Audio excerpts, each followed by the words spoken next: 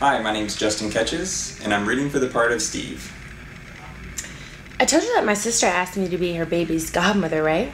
Yeah, like 5 times. Well, I'm sorry if I'm excited. I haven't seen them in so long because we've had to work all these damn boat shows.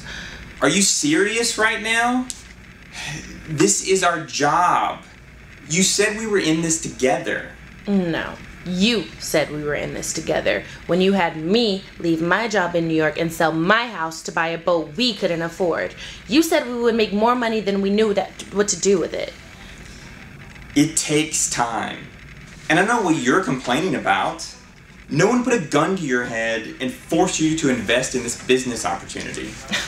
Business opportunity? This? What's that supposed to mean? Look, we live in a trailer in Florida while I peddle fishing t-shirts up and down the East Coast. So when's this baptism anyway? April. I was thinking about sending them a little gift for the baby, a cute outfit or something. Maybe I can get a onesie with their favorite team on it. They would just die. If I were you, I would think twice about going to that baptism. We're in sales.